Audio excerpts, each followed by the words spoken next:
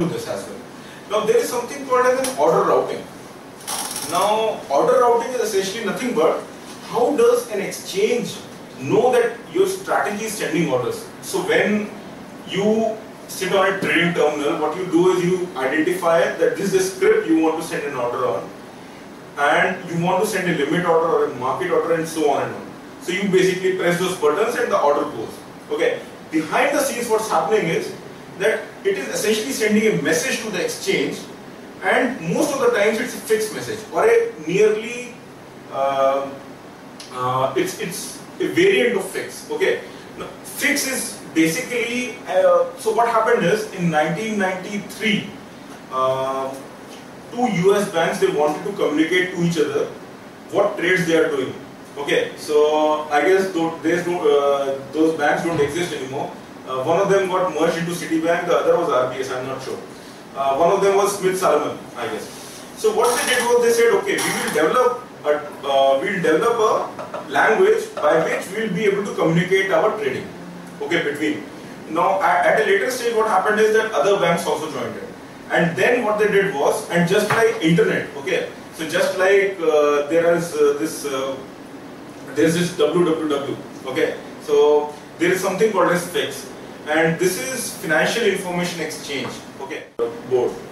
Now what happens is that when you tell to the exchange that I'm hitting a market order, so what you will essentially be sending to him is that I want to send a market order on a given script, so let's say it's a Reliance, and then you are saying that it's a market order, so you will say that tag 35 is equal to 1, which essentially means that you are sending a market order.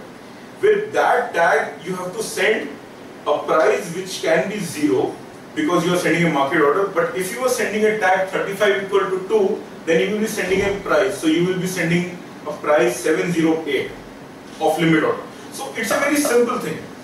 It's just a string where there will be tags, and this tags will be decoded at the exchange end, and they will say okay, and then what they will do is they will send you an ACK. So when you send an order to the exchange, what it will do is it will send you an acknowledgement. It will send you an acknowledgement whether it can accept your order or not accept your order. So let's say you do not have or your broker or you do not have sufficient fund at exchange end. So what exchange will tell you is that I am sending you a reject on this order because you do not have sufficient funds to take this position. What you can also do, and it can do it in many ways. Let's say you are trading derivatives, and there are open interest and positions that you can take in a given exchange, and you cannot take more than a certain. And now your trading strategy is keeping on saying that okay, I want to keep taking these positions and so on and on. At certain time when your OI limit goes beyond, the exchange, instead of accepting your order, will give you a reject saying that the open interest limits have been violated and we cannot accept your order. Now most of the times what will happen in normal scenarios is that it will send you an acknowledgement, and then it will send you that yes, the next message will be that yes, your order has been accepted and we are placing this order in the order book at exchange. If you send a market order, what it will do is it will send you a fill. Okay, so this is how exactly the order routing server works. Now there are various variants of it. People, and essentially what happens is that various markets have developed fix in their own ways. Now in India what happens, and there are markets with various kind of